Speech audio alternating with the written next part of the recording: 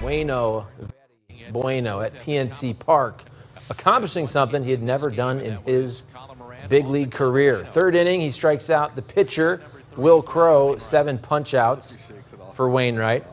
In the fourth, Yadier Molina at the plate, singles to left. Paul Goldschmidt, come on down. He scores 1-zip cards. Nolan Arenado is out on the base paths, though.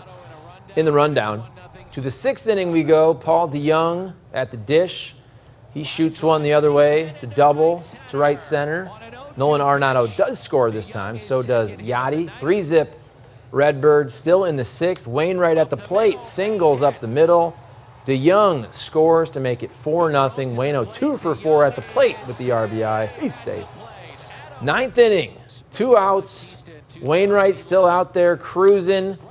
Gets the ground ball to end it. Adam Wainwright, the complete game shutout on just 88 pitches. They call that a Maddox after Greg Maddux. Cards win 4-zip on a historic night for Adam Wainwright.